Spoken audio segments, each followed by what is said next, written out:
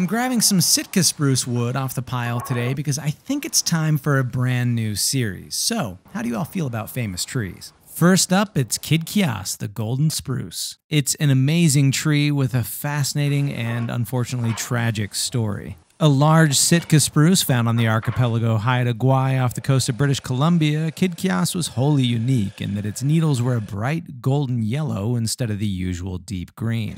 And as you can imagine, this made the tree a real sight to behold. There are honestly just way too many interesting facts and cool things to talk about this tree to fit in a video under 60 seconds, so please click the link in the pinned comments to check out the full video and learn more about this tree, how it met its tragic end, and the mystery surrounding the ultimate fate of the man responsible for ending its life. I promise it's super interesting, I think you'll like it, and hopefully it'll be the start of a fun new series. So check it out, and also let me know if there are any other famous trees you'd like to get to know.